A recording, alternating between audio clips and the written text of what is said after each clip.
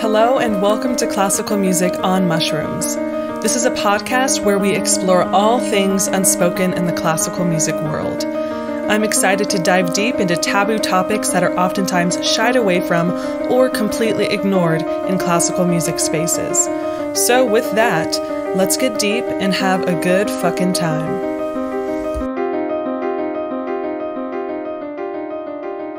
Like I've said in my previous episode on Debussy, Liszt, and Chopin, I enjoy talking about composers like they're people.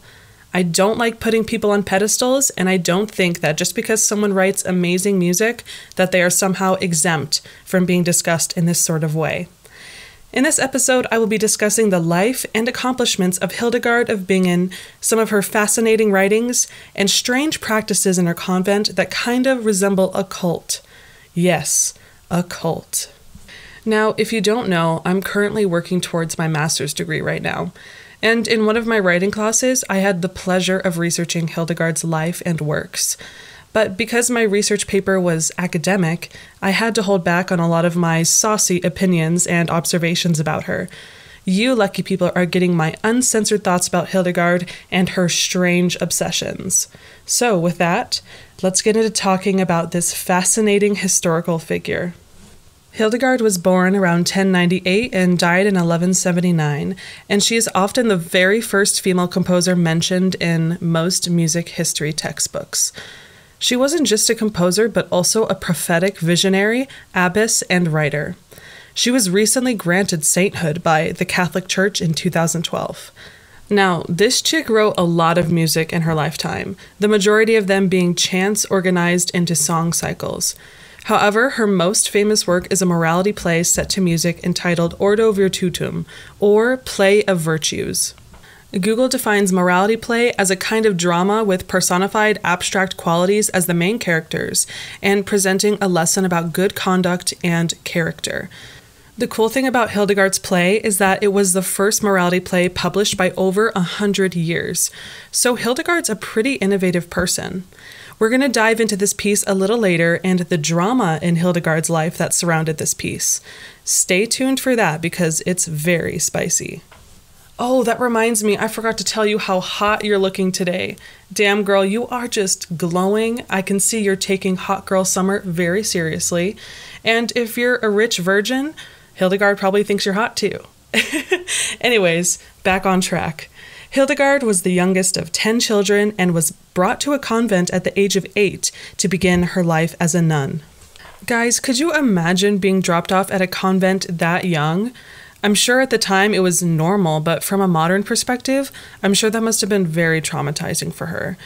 Regardless, throughout her years, she was able to rise through the ranks and eventually ran her own convent in what is now modern Germany.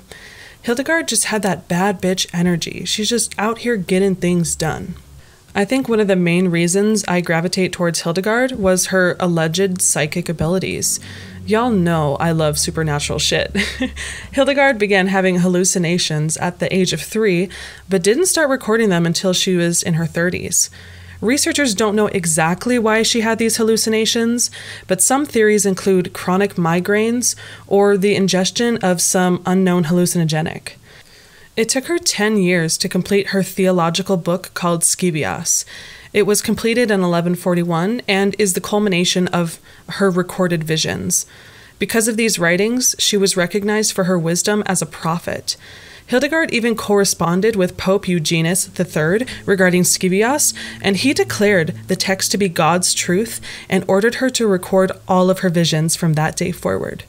I personally found a lot of these visions to be quite fascinating.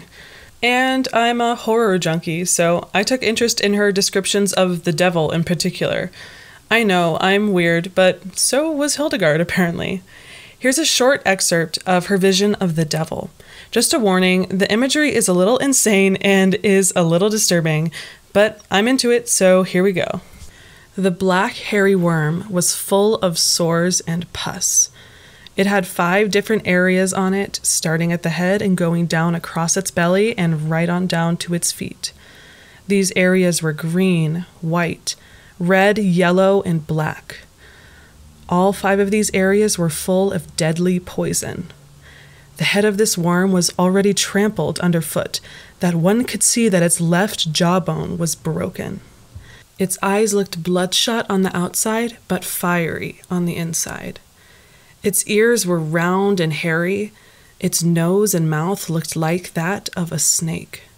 Its tail was short and horrible.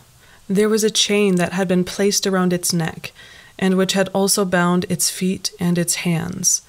This chain was fastened firmly in the stone of the abyss, and it bound this worm so strongly that it could not move itself either here nor there, according to its own evil will.